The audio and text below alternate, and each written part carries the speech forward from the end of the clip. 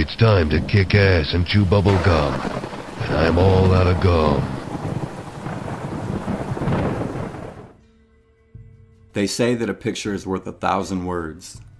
Well, these pictures are very alarming. I have put together a short video of satellite images that were compiled by geoengineeringwatch.org.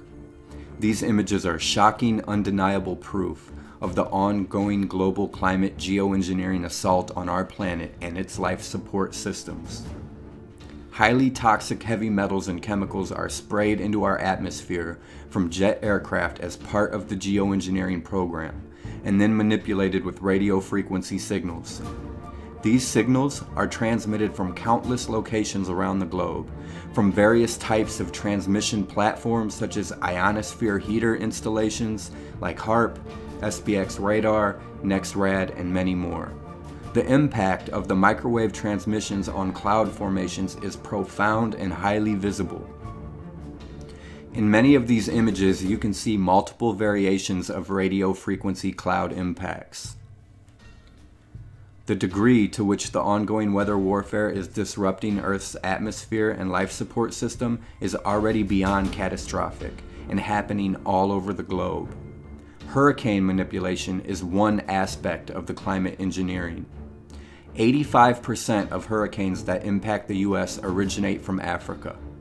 A great deal of climate engineering takes place in this region, and you will see that in a number of these satellite images, in an attempt to mask the climate intervention activity, the cyclone suppression occurring off the coast of Africa is officially blamed on dust. Some may feel that cyclone suppression is beneficial, but such interference with Earth's natural systems has a long list of catastrophic downstream effects. Some satellite images even show that climate engineers seem to be actually steering cyclones to serve their own agenda. Hurricane Matthew may be an example of weather warfare because satellite photos show atmospheric gravity waves that may actually be powerful radio frequencies or microwave transmissions mixed with atmospheric aerosols. These transmissions have a signature pattern on high-level cloud formations that are saturated with electrically conductive heavy metal nanoparticles, which are dispersed from jet aircraft as part of the ongoing climate engineering insanity. A study in 2017 by the University of California and the Carnegie Institution for Science found that the world's leading atmospheric scientists do not know the difference between a contrail and a chemtrail. The results overwhelmingly showed that the scientists do not believe that the governments of the world are covertly spraying particulates from planes and jets. The results were published in the Journal of Environmental Research Letters. If you would like to read them for yourself, go check it out. This study tells us that the atmospheric scientists are not looking up at the sky and that our job is far from over. These are the people we need to reach because their voices will be heard. Here's what we need to do. You guys need to keep looking up at the sky.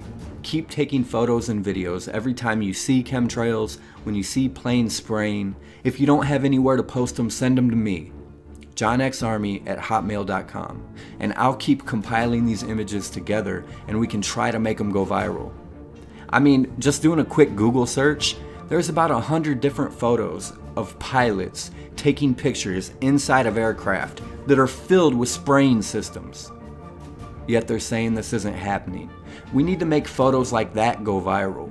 We need to make videos like this go viral.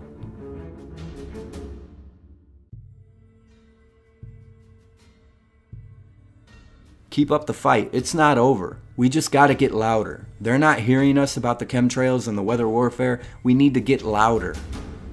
John X Army. I'm out.